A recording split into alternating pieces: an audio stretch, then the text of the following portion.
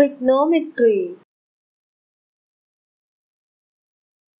If cosec x plus cot x equal to p, prove that cos x equal to p square minus 1 divided by p square plus 1.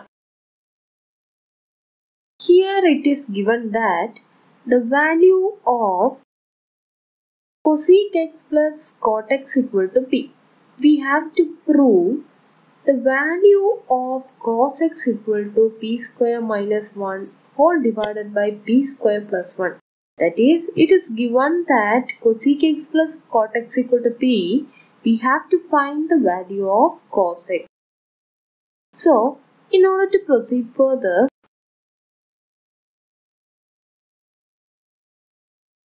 take cosec x plus cot x equal to p, and the next step,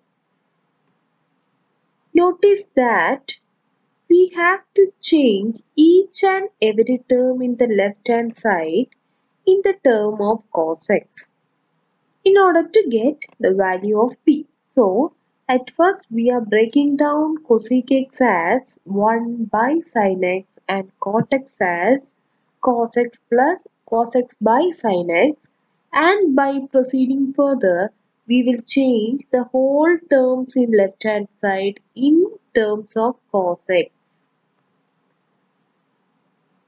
Now, here sin x,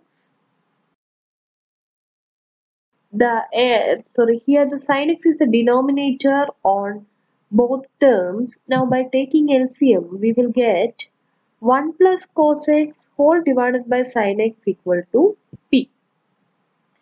Again, multiplying sin x to the right, we will get 1 plus cos x equal to p sin x.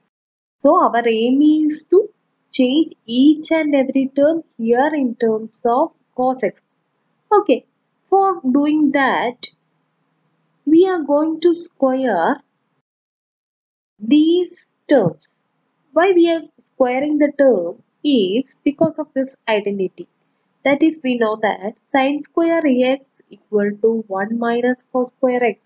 So, we can change each and every term here in terms of cos x. So, by squaring on both sides, we will get 1 plus cos x whole square equal to p into sin x whole square. Now, which is equal to p square sin square x. Now, in the next step, we are changing sin square x in the terms of cos x. That is 1 minus cos square x, which implies 1 plus cos x whole square equal to p square into 1 minus cos square x.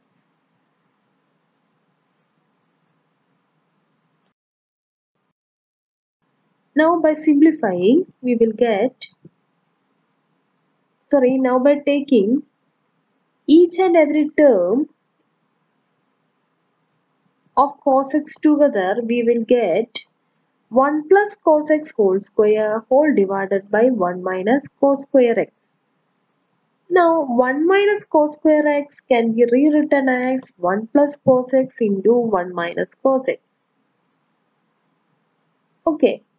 Now, by simplifying, we will get the 1 plus cos x into 1 plus cos x will cancel each other, and the term remains here is 1 plus cos x divided by 1 minus cos x.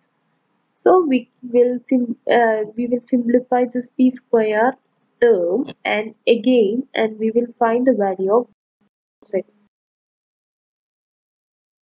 So we have the p square equal to this term, and now by cancelling each other we will get p square equal to 1 plus cos x divided by 1 minus cos x. This is our previous result. Okay. In order to find the value of cos x, at first we are going to multiply this term, that is cross multiplying. We will get p square into 1 minus cos x equal to 1 plus cos x. Now, multiplying with p square